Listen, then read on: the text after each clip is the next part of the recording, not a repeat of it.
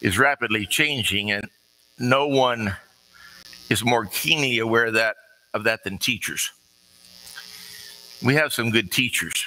We've had some good teachers, great teachers, principals, etc. in the congregation. And so when I'm painting this morning with a broad brush, just know that you're not included in that.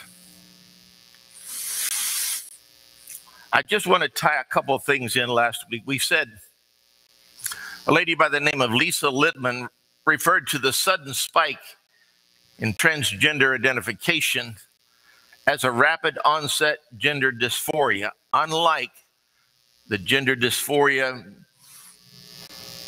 0.01% that had been around for 100 years. The rates of these teenage girls, the rate of change from 2017 to now is 4,400%. This increase just goes like that. In fact, it would be much higher than that. In 5 years,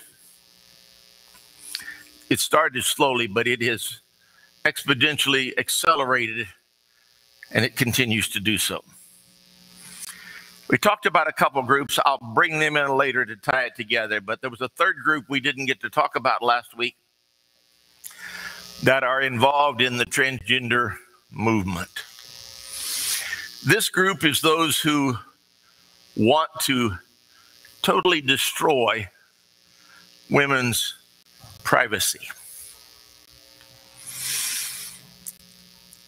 Most of what I read, most of this group are not transgender themselves. They are activists. An activist is someone who pledges to bring about a certain change, and they have made that very clear. They're energized. They are energized in a way to bring about something that I've often thought about my own energy in relationship to the Lord. And they are determined to bring about a change at all costs. And I'm not exaggerating, at all costs. There is a extremely dangerous bill that's now before the Senate, known as H.R. 5, or the Equality Act. When you hear something today in our culture that talks about equality, or something that has a different spin, you can almost always guarantee it is the opposite of what you think. They said that no person should be treated with, every person should be treated with dignity and respect, and no one should face discrimination. And I believe that very much. The Equality Act will force every American to agree with the government-imposed ideology that they put forth, or you will be considered outside the law. The Equality Act demolishes existing civil rights and constitutional freedoms, those that were hard fought by Martin Luther King and a ton of other people who brought about a dramatic and positive change to America. This has already passed the House.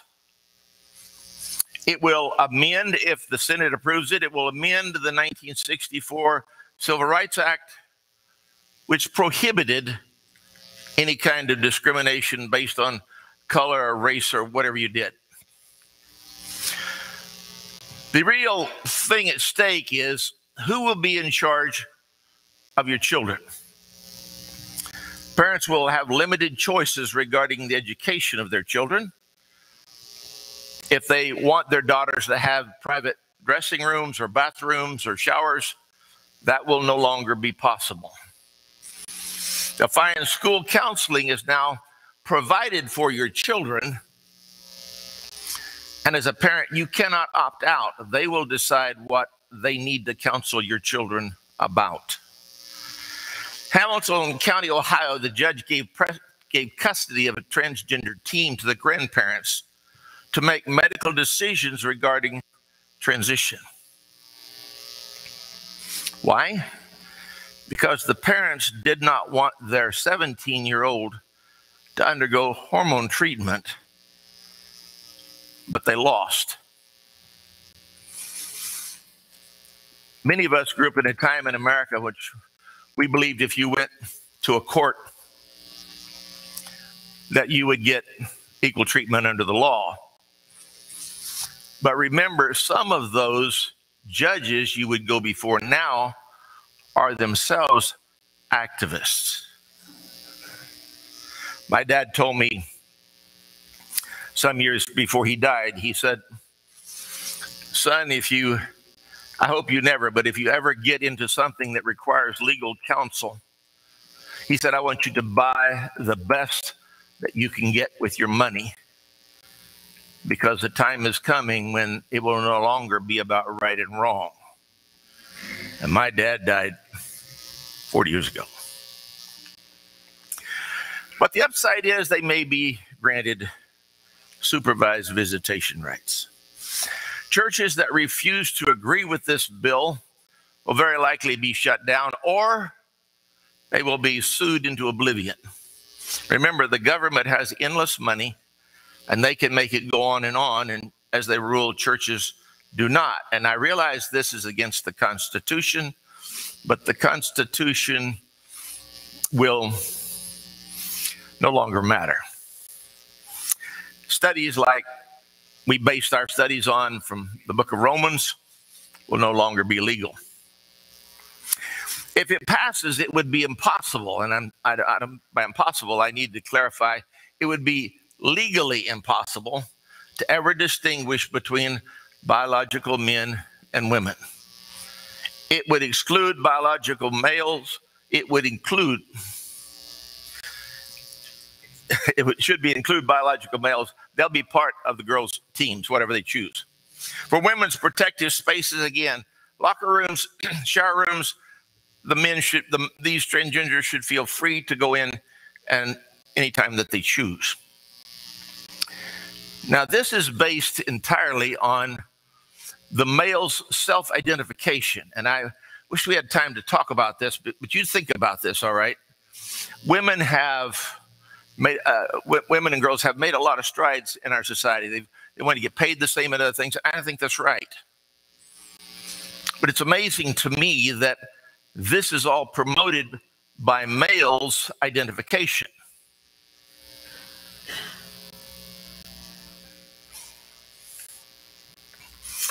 All that a violent felon has to do is to announce his pronouns, his identity, and he's eligible to go into a women's prison.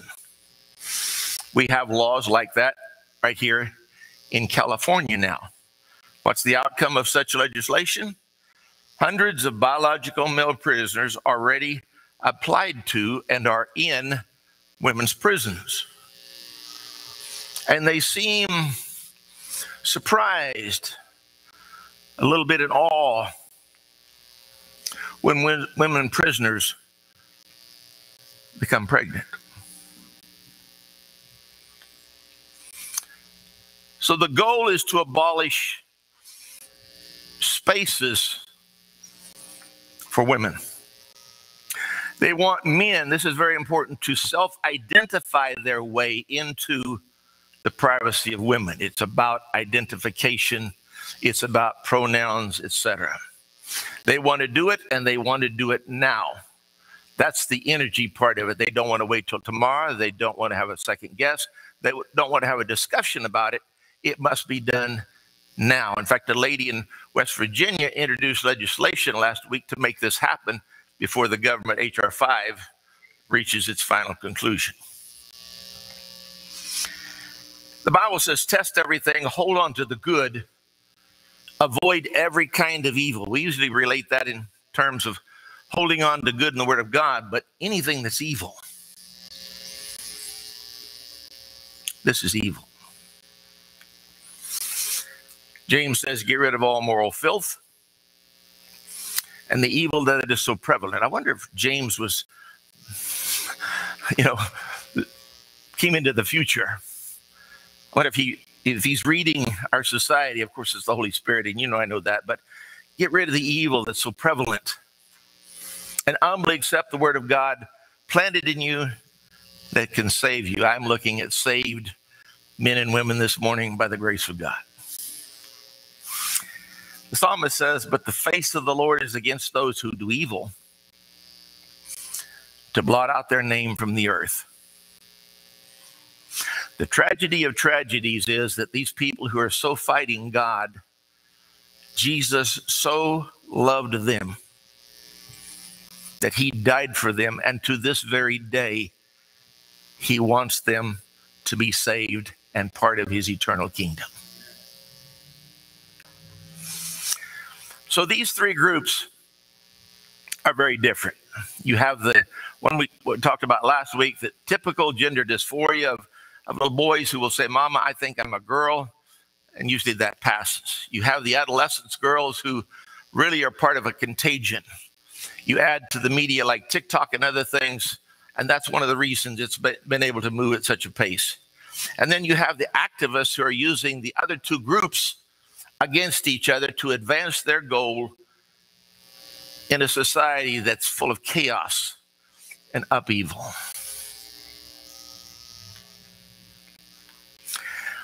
Two of these three kinds of gender dysphoria have nothing to do with it. Adolescent girls caught in a social contagion or activists have nothing to do with the original idea of gender dysphoria, again, in 0.01% of little boys. The one absolute thing they have in common is absolute evil, couched and shrouded, that is intended to physically and mentally destroy children. So let's shift gears just a moment. Obviously, for this to have reach its final conclusion, you have to go through some hormone treatment and some other hormone treatment, but then there needs to be some kind of sex surgery. Those of us that are older, I won't put you in a category, but those of us that are older, we always went to the hospital knowing that the doctors would give us the best, right? I mean, I've known doctors that pulled out stops that was amazing and called colleagues across the country and did things in order to preserve and save a life or make it better. But in the last 5 years, this has changed. And by the way, it's not by the desire of the majority of physicians. Instead of hospitals pausing and saying, well, how will this gender-affirming care affect these kids? They push the pedal to the metal and go by at warp 44 and never ask any questions. Why is it being done? Well, they decided to monetize the anguish of children. UCSF is listed and known as one of the best hospitals in the world. Here are their guidelines from their website. As youth are transitioning at ever-increasing younger ages, genital surgery is being performed on a case-by-case basis, more frequently on minors. Surely, when you read that, you think there must be a strong medical science behind what's happening. But later on in the website, it says, in the absence of solid evidence, providers must rely on the expert opinions of innovators and thought leaders in the field. So they're conducting these surgeries based on what are thought leaders?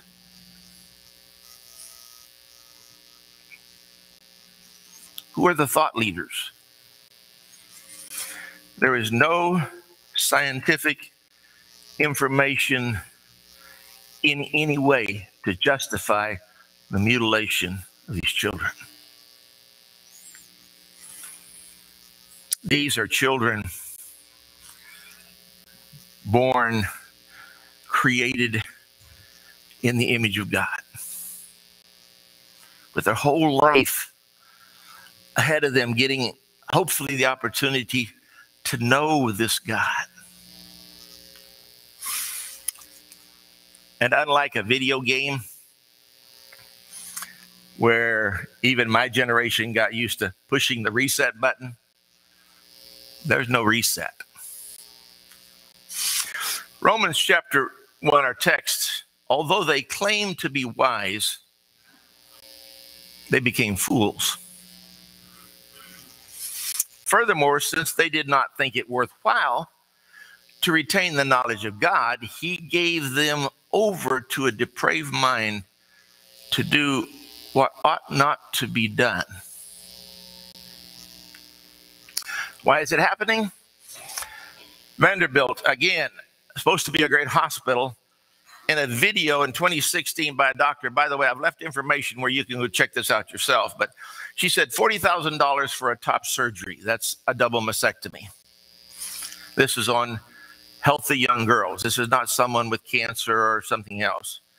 $40,000, and they get hormone treatments, and it's kind of like an oil well. You ever wanted an oil well in your backyard where you just could make money? Well, this is the way they must keep it going. The top surgery, not a hysterectomy. Vanderbilt has admitted on camera to castrating children as young as 13 years old. And again, they call it gender affirming care. Because the money is to be made, there's no science in it at all. There never was, nor does there need to be. Since they did not think it worthwhile to retain the knowledge of God, God gave them over to a depraved mind. In a hospital the size of Vanderbilt, surely there must be at least one Dr. Joel there that would not, I mean, he'd have to say, I conscientiously object to this. But they thought that through. In the video you can watch in 2018, Ellen Clayton, a doctor, in a lecture before the Vanderbilt doctors, explained that what would happen if a doctor should have a conscientious objection. You have to realize that you're doing something to another person and you're not paying. I think it's a real issue. And if you refuse to do something because of your religious conscience, it's not without consequences. If you don't want to do this kind of work, don't work at Vanderbilt. So the policy had anticipated that doctors might resist, at least some.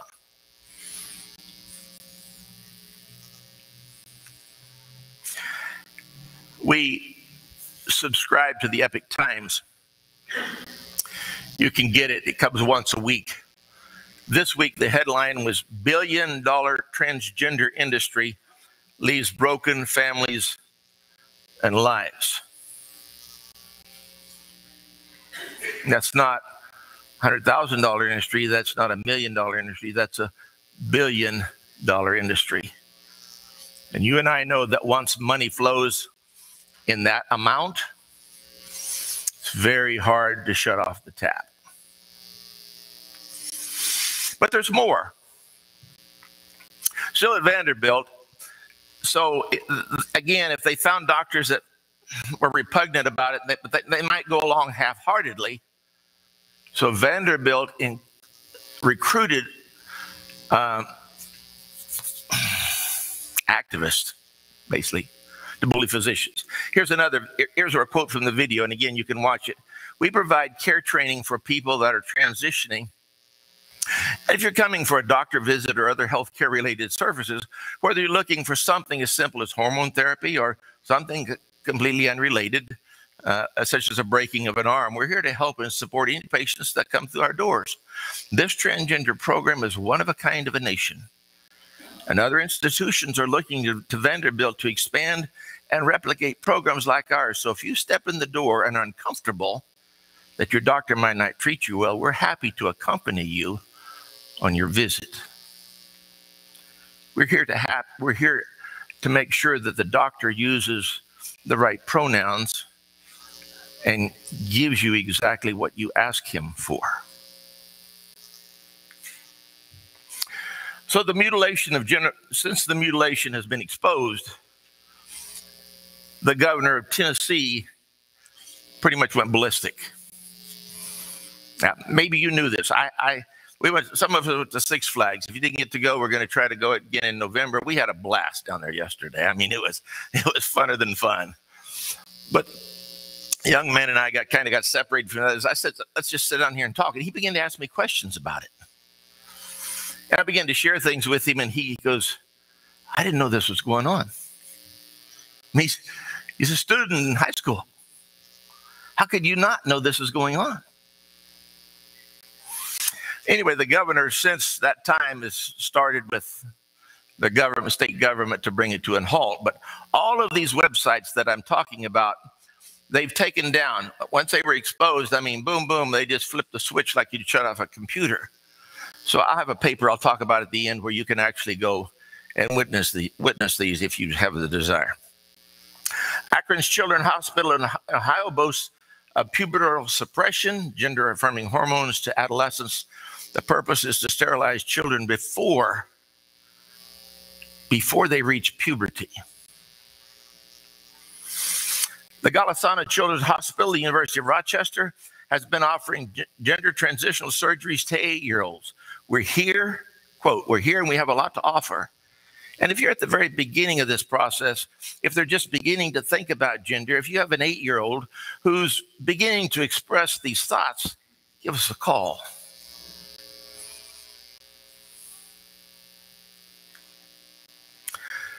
That was taken down. This week they put it back up and they said this: we provide pubertal suppression, gender-affirming hormones to older adolescents and young adults.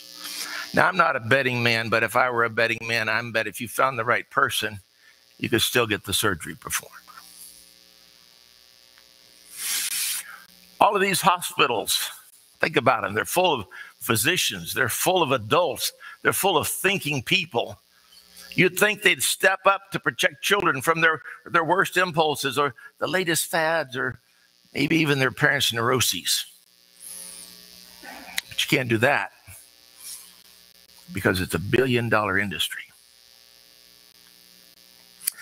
San Francisco, Vanderbilt, UCA, Boston's hospitals, hundreds and hundreds of hospitals across America are doing this. Tens of thousands of kids have already gone through this. And some of those who want to get back on YouTube and tell the tragedy of their story, you won't find them there. Because the message only goes one direction. There's no room for thousands of kids who say, my life is destroyed. I need to tell someone. Researchers at Stockholm, if you know anything about Stockholm, you know that they've been way out there a long time ago. The effects of transgender surgery over 30 years, this was a result. Persons with transsexualism have, after sex reassignment, have consistently higher risks for mortality, that's death. Suicidal behavior leads to death. And psychotic morbidity, you can't think straight. That's their conclusion after 30 years. We're really into it full steam ahead at 5, and they never got to where we are. I mentioned last week about the Tavistock Center in London. It closed down. The final statement they made is that we were pressured into life-destroying treatments. That's not allowed on the internet. So 20, 30 years, we may look back at the evil and realize that we're just running headlong into abyss. It's like a stampede and running for abyss. And the ones at the front, they may see it and try to stop, but it's too late. They'll just be shoved right over by the crowd. All right. Even if you look back in shame and horror, whole generation, maybe more, of kids who got caught up into this were told how great it was, will no longer be able to function in society. And as I said last year, 40% of them talk about, 80% of them talk about suicide, 40% actually attempt it. Although they became wise, they became fools. We're watching people, we're listening to people who think they're the smartest people that have ever lived at any time. They don't need God. They will scream at you if you mention anything about God. You'll be called all kinds of things that have nothing to do with it. The favorite is to call you a racist, maybe a Nazi. Fools led by fools with depraved minds into evil. It happens every time God is ignored. So in 2022, you can sexually mutilate children. You can take them to drag shows. I don't know what it is. I heard a mother say this week. She stood before a school board down in San Diego. I'll have a little clip to play, about a minute when we're through. But she asked the question, what is it that school boards see about men who are dressed up like women? What is it that makes you want to take our children to their shows? Or when they dress up and grind around on the floor in front of minors, what is it that you see in that?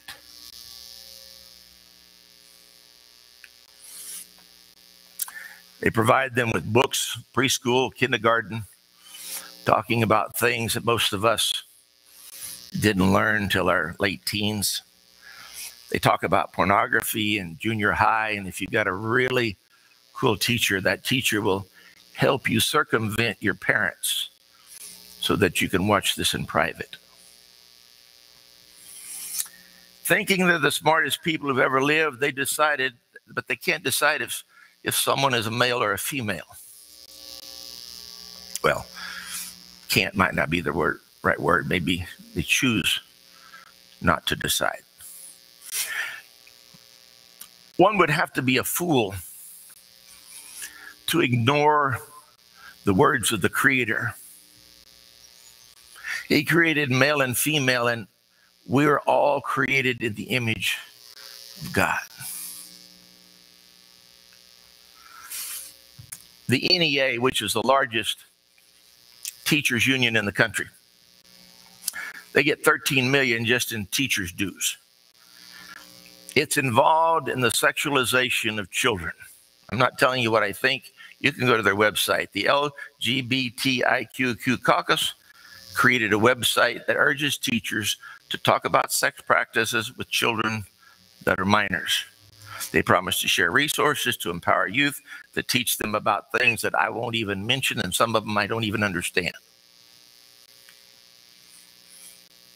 How is it possible that they're able to do this? If I went out on the street somewhere and talked like that to a child, to a minor, I would be arrested, and rightly so. How is it that they're able to do this, which, by the way, is against the law? Some teachers have a little QR code. I meant to get a shot of one, but they'll clip it onto their jacket or their shirt or whatever with a safety pin or something. Some of them glue it on. And your kid comes along with his phone and takes a scan of that. And that lets that kid have access to any resource about anything that he chooses. As a parent, you'll never know. Anyway, 3 million members. They've taken gender theories from universities, and they're now being applied to K through 12th grade. All of this without the parents' knowledge and definitely without the parents' consent. The part of the bill of H.R. 5 is to remove the consent of parents so that you no longer have authority over your children or your grandchildren. This needs to go from our school system and fast. This is something totally new to the United States of America. It's not surprising that it reached this point because it actually goes back in time to the 90s, 80s, 90s. Some people like Gail Rubin, author of the Origin of Queer Theory and Thinking Sex, and Michelle Foucault advocated for child sex relationships back in the 80s, and they were pushed away. But they stayed in the universities teaching. There's always been the idea in America that what you do after you're old enough to be of legal age, that's you. But church, evil doesn't know any boundaries. The claim that a young child can consent to all of these behaviors is part of the understanding and part of what your children or grandchildren are told. I said last week, you cannot get your ears pierced until you're 18. But you can go to a doctor and they'll put you on gender hormones right away. Not even, your parents don't even need to go. The only explanation, evil beyond evil. You remember back when they were pushing coexistence, you know, bumper stickers were around? That wasn't working fast enough. So the new revolution has entered a new stage where liberal tolerance becomes a hindrance to progress. Anyone caught with a coexist sticker is an enemy of the revolution. No time for that.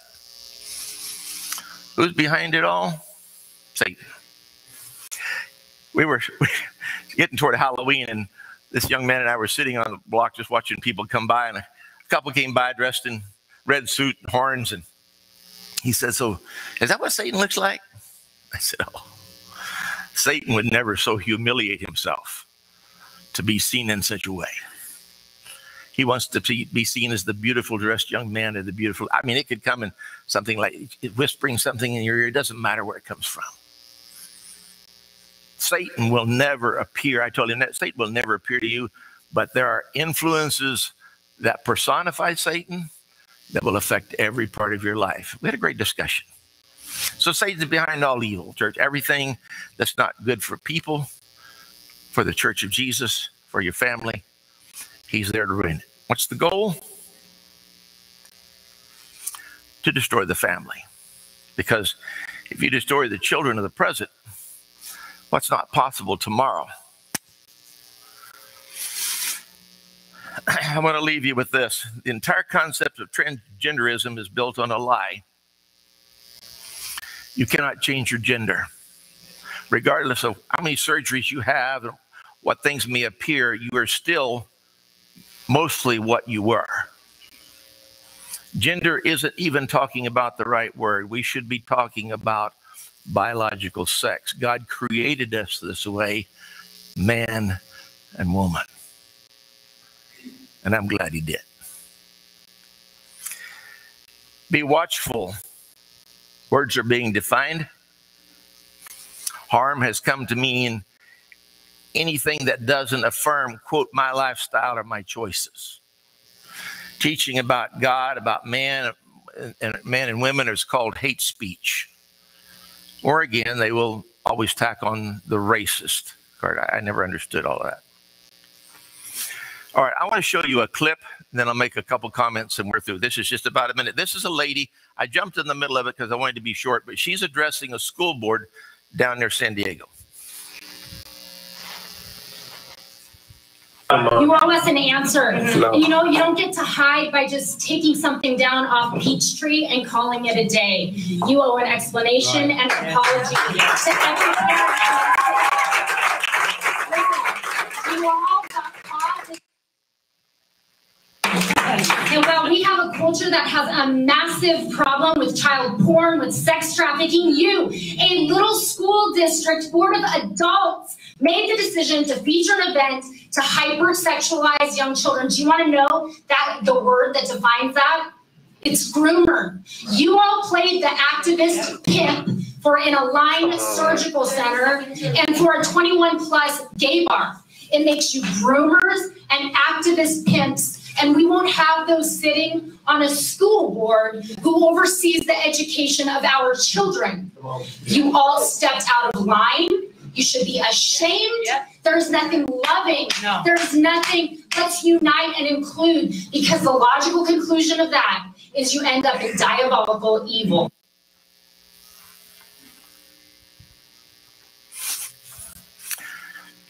I'm not suggesting that you have to go before a school board and speak with that passion, but I'm going to probably say if you're a mama and you got cubs, it's really hard to be civil.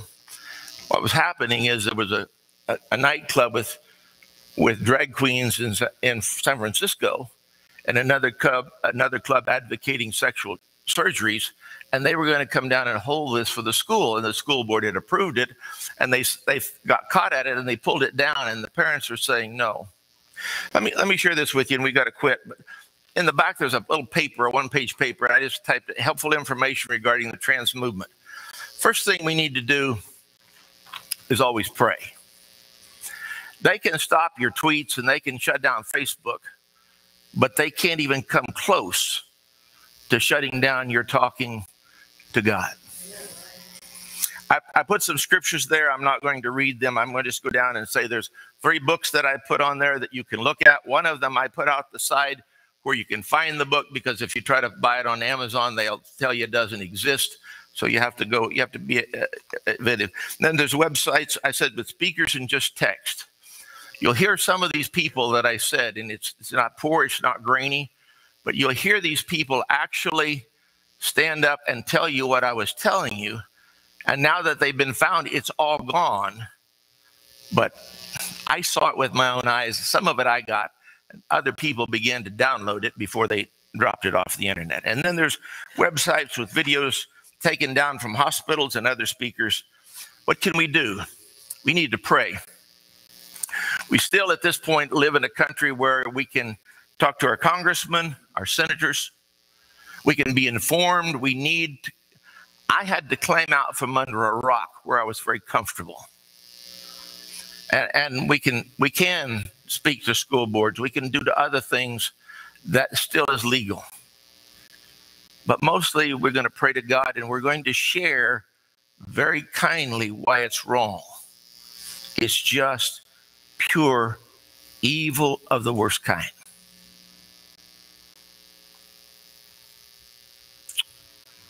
If you're here and you're not a Christian, we live in a very crazy world.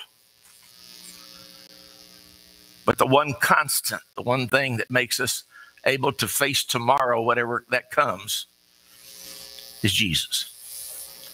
Because of Jesus, we can face tomorrow if we're in a relationship with him in Christ. If you're not, and you don't know what that means, talk to us. We'll tell you what Jesus has done for us. If you need prayers, you want strength, anything we can do, let us know while we stand and sing. Dear Lord and Father of mankind, forgive our foolish ways.